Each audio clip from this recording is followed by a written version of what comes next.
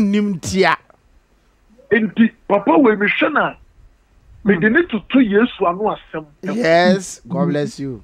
Me hwe papa adu chedi a me ni ji say owo Ghana Ghana one ko piem free babia na obi o Ghana ya Ghana ya na papa adu chedi pie na emere bi ba enipa be fi papa adu chedi a obi a wa hye nkoma to say na no asem betena Ghana for 500 years. Yes.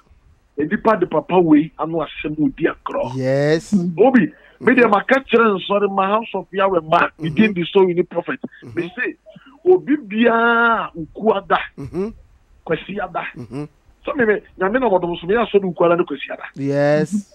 Enso me ka tell me say obi bia obenya ehun so person ko me am so den sakra de na ko. Wow.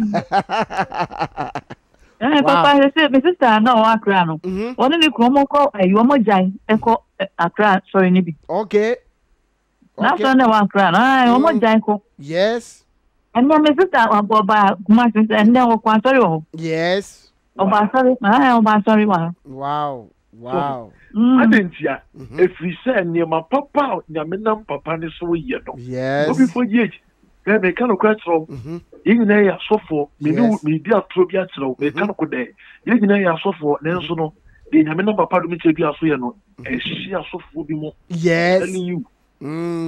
Before GSTV and so winning prophet ewa homa so na so winning prophet yenim say asof we obi e criticize Stephen Adom chedua but so winning prophet and some few men of God na oma sorry agina say eniema pa what the voice of God mo mo nka nhye omo bom de omo nyanya atwo mo bebiebiem what's up Professor Adom chedua second chance asoli e wa Ghana ha asoli just the Adom chedua biegu I'm coming to Papa, I'm going to new answer. And so I'm going to be a solitary Diego. Oh, I'm solid, Mamma, well, I'm solid Tiano, Ancasa, or my brother, we are a sofa solitary Papa, and Chedia. Let me go home with you. Rapid TV station. Oh, you mean and someone solid no we okay. Almost sorry, Tiano. Hey, now, Obian and Nine Pro. Actually, Sabankum near the Amabuson. Ghana Mukuma before. Obian and I say, no, I've got second chance. Nine Sabankum. Obian Pro. I've got second chance. No Sabankum. Young boys are able to be solid papa do chebi atem. Send a no need to say kina mai. Obi a otimi Jessica almost 300 billion. Anko ye wona o plan to so grand ka o pe. Timi dinner tem. No when you obi gina na chi. No cassette. Ghana. And so now since I'm not saying, I die at this side, I cost so much down and sway ye. How many penny have been for you? Or sorry, you're come on 5 billion. Ghana has suffered. Ah, what did you say? Or go back to Moscow. Ghana come and deep for Ghana solitiano correct. And no man, Yamina deep for you, especially for Papa Chedia. The Obia Probia want to be sorry. What will do? You do not see a Muslim so. House, I can't be any jet, sorry. Now you're near your more software. I'm sorry. As my bloggers, some of them are deep up by that. What happened, Moshe? Oh, sorry, yeah. And didn't bottom dear so for them. First, I'm overcome social media, not go for interview, not go for a friend, by a source. What did they come in? When you name a name called a prophet, na section, give Juma. A Juma, when I meet to be beyond, and the bump, away, or be a pretty for some mission. And the Papa compare, call it to them, and the solitary for some mission. They're very extra careful because the Tina Samuel, My fight we are mremo. I'm a man strong. And when you want you when you mean come near. Be mistake. Oko second chance. I want to do mmewa. And kokura Papa fo penifo a osofo adom ye go praise a we so we team na obia bi asa do kura papa ko bi asa mo amose mo ya asori aboye papa emrante asole emaba asole ye bo mu kan obi ti ho e ho na ko ye ri nyina tu ira me kanfo second chance amount o pasori a e be go wa kwa second chance we didn't saw any prophet. Make sure kwampano na wo faso aboa bibi papa betimi afrinize taba ane ebi Africa Nigeria esole ya matimi do so wuye asofo mpenifo ne so ntia he ko mu gu na so and now go and see na what church of all nation ko hwe papa ni wuye no a double times 4 because obi asem fa so na no offensive na so Didn't know what sorry? You didn't ya. Obi assembly ba brother Jai. Fast. Now say mom Musa sorry. President. Adibia me dey no no nim. Me kan ha no hwe me di atari na na na se no. Ka chen se me bi o kasa bi. Ne ho fa no. Ya ba adu se ko mo na me se me. God, the first time I come, no call. Oh, that's what you and to make us and we said, Sisia no Casay, yet the Sika $100 billion to her. Nay, so you can insult to make us a Jimmy, or I said the one and foul, yet the two of men I will reject and I will take Christ. Because in him all things are possible. So, in the prophet, Memo Akwaba. Obi 4GH official, chia when you were team for no for. Mr. Oma, o phone and Brano Kakram, why? Obi 4GH official, chia was for. Hello. Obi. Aha, Metonka. Missy chia was for and what here for. Aha, say there Metonka, Obiajo so. Oh, so maybe say, I didn't know what the voice of God when that once a man wokan was or them no more do pa because Obi Ohan go preach one answer. On person about boss of Frodi, but where the old say, Papa ni hang, Obia Mompino, and Yamape one muson. Nanso I saw for the social media no more criticizing, aiding a temnia the day, a dear Tina Okan's assembly. Obi Michel with you for one for. Okay. He did say, if you need to lie and move between persons, so that I can't do with America. Yes. Now, Obi, the fiancé say, we are say, okay. Who you su handset ana? Who you su headset ana? Earpiece ana? If I saw that bill. Aha, because who you su earpiece because okasa no we check. After them pass mu da. Aha, after mu da ho. Aha. Obi, so wo hwe nyame asem a aya na are ho hwe enne. Baby anokore wo no. Enipa mebrebe sorry editia. God bless you. Papa dum che bia eye nyame ni pakai. Asabrantia mesi su ameba. Metumi aka ama wias independent within the soul winning prophet. Okay. Na de mi hu no papa adum che bia. Se nipa nyina betie de papa ne kana Ghana ebenya kutie. Yes. If we say we the voice of God are no free Ghana has say more. Ghana you tossini. Okay. Ghana ebesinki. Okay. Abentia if we say adoma chedia nyame dia dum Ghana no. Ghana sorry kum adifu free nyame. Okay. Ghana sorry kum adifu omo di oma no. Ghana kura the spirit of vampires. Ghana kura the spirit of destruction.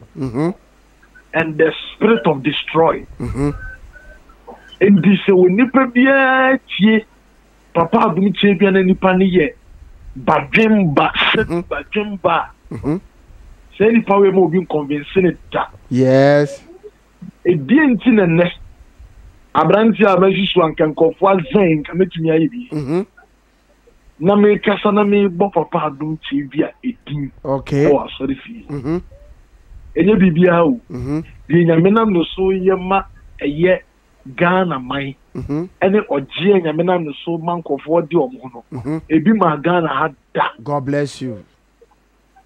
Ebi ma Ghana hada enti the church mother obi for jet you know kase na o friend once na my busy yes church mother jina so sisi a mommy mama akwa aba but ya eja na pome but mi Adom but na nto e Adom ni ntimi ho ye pa yes so meet you obi church mother amen ne kasa sisi yes we say se ukwada bi okompai bo he church mother mbaje ukwada bi akwa mpai bo he but Adom say wow this week is by Wednesday no kura me by wow adentina akọ Adom chedua ho aba me ba ono nyame nam so aye ne ma bebre amame wow anything every Wednesday dia no me ba yes wow aya what is enkofo edi na tem na criticize na ya na how do you feel who feel saying oh me aya na me ya be true so say ni pa no ka we pa na me ye fi ho me yi ma gen fi no o de on person beti kura ni pa de then it be a better one than nyame wo ya fa bi yes obi for jet boss amen kan se bi fa me ma me hu nchiro okay and na me bo papa Adom TV di o hwe mi di no se papa Adom TV a ba de nyame di na dri se papa yin sam pa wo ka sama wadi nyame nam papa yi so ye e ba ni shen Ghana ti mi sori di tia papa Adom TV oh Ghana Ghana de me ya ma roko ni se emu kwala ene wo mo aye bo mo pa yes ta o mo disika kura mo be keke nsem na na mi di o mo ya yes o mo wie ye ebeden obi magina sori den emu aka kire ensole ma house of yari ma say obi pa sori papa kwa onko second chance wow Adom TV aho intense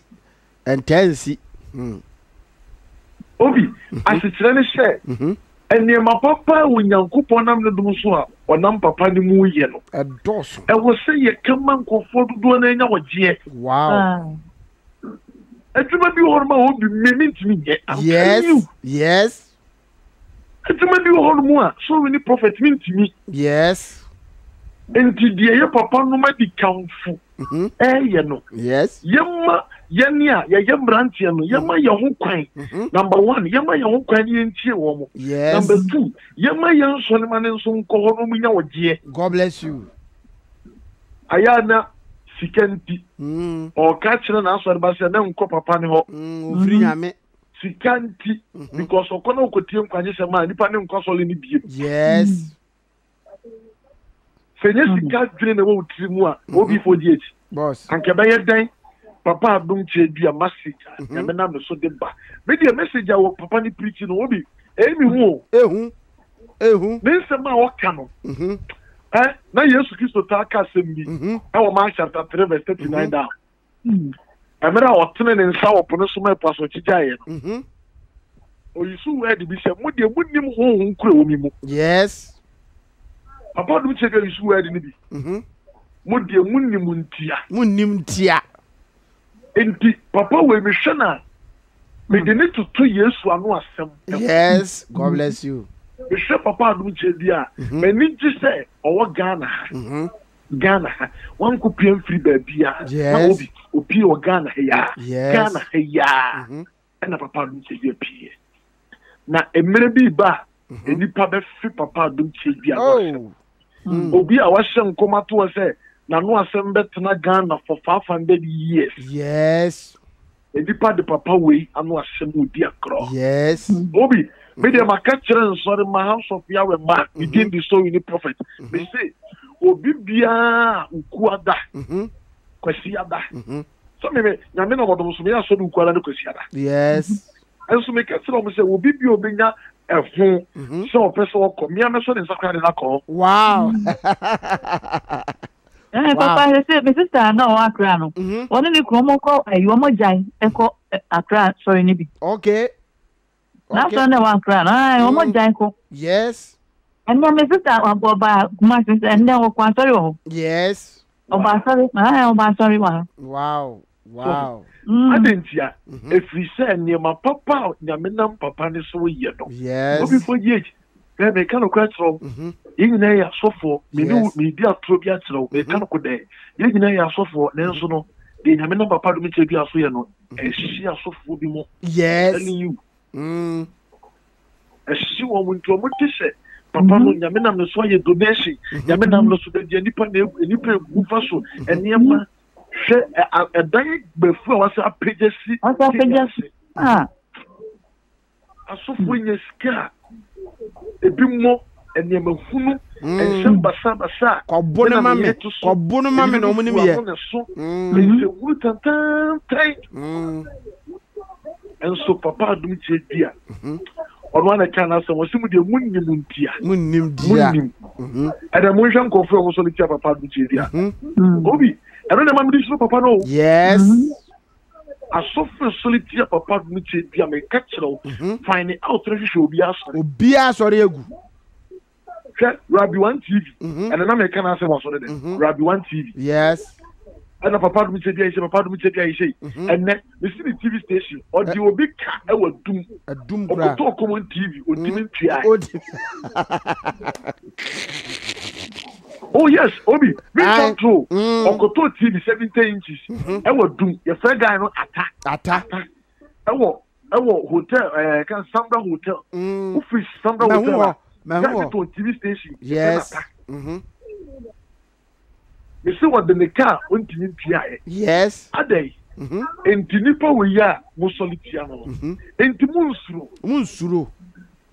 obi enti munsuro enipa ba ko a na no asam agim pimpim enipa ba ko a ogina pocket so o nsi form o man nsasure sentrenie pie obi agene de sentrenie pie Italy sentrenie timi pie Germany sentrenie pie Ethiopia all over the world yes even Asia and go for threat TV ho e hwe papa dum che bia me dey say omodi omanu kum adifo Ghana adifo free nyame yes papa dum che bia de nobody can take it from him yes yes obi me catch one that mun was sorry there and the bisa catch one the nipa ba sorry wow and the pardon one e did me so we need prophet onyame achi through me but I didn't think I betimi bie ma no e ka say obi anko second chance me me na be catch them say efiri nyankopon e ba me say betimi ka sa say me ado obi atu ameka dabi obi antu aka no obi abedo atu aka yetimi kudi na chia onu na shira yes enti ya beka no kure senkofo bi solid di papa mi te di atema ye de di atem dabi e be confirm so we say papa no ye juma me nyankopon God bless you obi ene ko October churches bi ma so bi ko October churches ko fele ma me fo bi mo yare baba de pata o sole ko to correction for the man na de ko to go ye ontimi sorry and so go to second chance and go for ne mrewafo yes and in the for ne apabere and yansa for ne at the for and go damni abrempon amai hene ne adikuro yes himba ani akiri obi papa dum che bia wow di pan she papa di yi yes na ba bia papa di free ba no ene Ghana emu wa adepa wo fie oye free ba no obi ene Ghana emu wa na de betumi ama Ghana any papa dum chebi aben eye no kure ai di pam peso bu betie o papa dum tia wow anka bebe wona was sorry di tia ye e wo parliament say abeyi kika we such one that say that ben be dey man can so dey before there be kwame no nanti me hu bi da obi for years kenya ni dokume recently there was a woman bi no was sorry e no be catch me say me baba ko ne tie before we such one that dem di man me dey no we di juman kasa if we say onyankopɔ timi fa die bia so ye ni yie ana Ghana so what you di ban etiti ni pantem oh amine unia wenye bia so ni pempiem me ka se mi papa du che bia so ni pe the bad and the bio yen yes ye mu so we prophet na ye tena se and some say ye sua papa na yes ye betu ya se wono yes I say papa ni so and in soli abai say mu bi private papa never yes papa Accra edipe gu Accra anabo mo kan ko dia Accra almost 35,000 na wa hwe kwasi ada air condition no say air condition ntimi mfidi asore dem o ma bie windows ni nyina so still ahuro no papa say obusa say dey kra na bro air condition so kra na nka onko pe bi because ahuro wo Adom no doso e die ntia asofo so still mo criticize papa we unzuru ade ba ko kumi no o ma fadie o ma kandie yes ewurade and no go sorry bi mu na ba be sia trouser na ne underwear ne toma the cross ni na okopo ana ni sisi achi na guo na o ti se so fo ni akara na kwa akoda o ti so fo ni ne and so ko ya be so ye tia wo no mu boduku e senta ade e big from kama o meka se o mo de o mo ye kolo o meka obi me so we need profit me ne masafu awo nyame de me mafo ano as a caretaker yen ye di tiri ashe papa dum chibi asore wow and the declare no out to me mate so winning prophet say or did it akwase the voice of God as say because and my pa wo the voice of God hono onkwati enko ba bi foforo da na emom enema pa we bi no obepe se de be ya dan kwa ama no ono susu ni di be ka asase so because ene obia ba obepe sika be the voice of God by no obai se enipa benya fa ahode enipa benya asumdwe onipa benya anije eno na menua so winning prophets so say no yes de ofuru dua pa na epia no ye papa ne ma oye no eso ani na Ghana fo no omom pa de pa no ena mo criticizing to ono de or support papa 100% pa. Obi, Minia. Yeah, we are saying say every Friday bia, yes, every Sunday bia. Listen, no message. Yeah, just here publish it. Papa, Mate. And one day, yes. Second chance at the Beyonce. Wow. House of Yahweh. As I'm so back, second chance. I bet the dance here. Minia. Obi bajo wuti. Mitiopa. I saw that you busu akakra. Nanya miyama ni so. Yes. Yewia. Obi wa obekafo. Yes. Yebubasi. Yes. House of Yahweh. Wow. Yenya ye consequence. Me see from the location. I ko nyina me videos ha ko si aso de bo say try. Obi Adam ye kwa. Bi a se no white. Your papa t-shirt, no. Wow. You're customizing the voice of God. No them. Obi. Obi. You can't say the actual. When you do papa don't talk. Yes. Obi. I go for the Indian. Yes. Me don't see the actual. Papa don't say dia. Na me odin want to so am so me dey want to say that me so am ma me and correct say me no ma me nya one on phone and come one time bi ano ka pressure ne call suru ne ade anka kwankran na ene And then I need the ano. The member message in the red. Yes. I'm on the fear of you. Yes. I'm a double bra as a brand piano. Yes. Yes. The church one the mania, the grocery. Commercial is one of the 9 months. I thought that all the other road, the ania, me. The fair on his mama. Who was second chance about who is she? We don't be about one of the yes. It's one day, man can't you know. I saw them one around the fence and said, I don't know if I'm also heavy. And I'm looking at some kind of young again.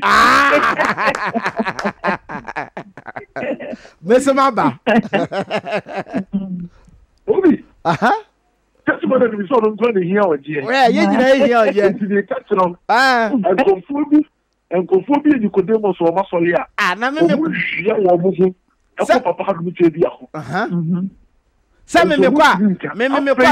me kwa loki obi ahun bezam tem joint ku na mitie nsempa atoro bia na mako ku branch ben me na mako te loki na matie ma pre makade na ma ba fie boko because was a edumani nti Uni ni jisame o uni ni jisame o ade ntia o de opa ko second chance let's say o de ohun kushi na kam me go akura for na bro ta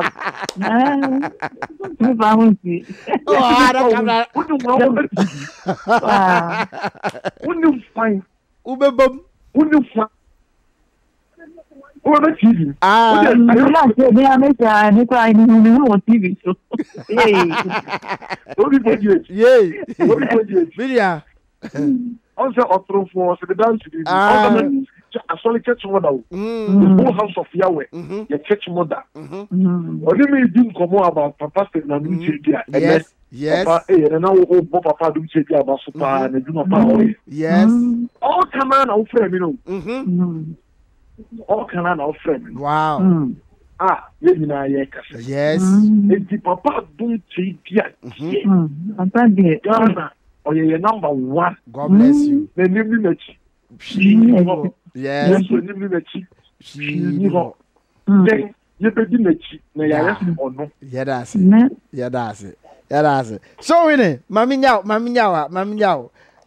na and yeah, that's a pa. Any so winning prophet and yeah, mame bakona ejina so a ya twetwe nkomo be sima aduonum 20 minutes na wabiabie niamam so winning kire say one of the unrestricted na sorry ba say nko second chance nkotie nzempa no ono ankasa kwa kokotie bi nti wasere wo ba kotie bi so na nkwaje no ewo ho because asofo no maba no bebere no sikanti no mo baaye so we ni prophet you ho anhira onya wa apedie nyina ma because enya asofo nyina na be ye de wo ye no na mani asode wa ye no ekira ebebie niam bebere mu nene no ye de we kakra ya yenya ye ya na ye de mam na ekira ye bebie mpa me cameraman enhira. God bless you. That's the number 10.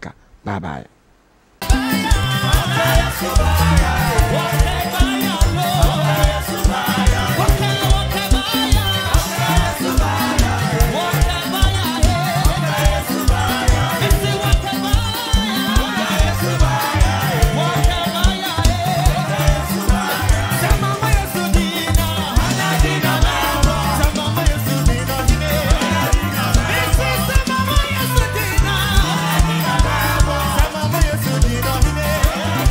Besa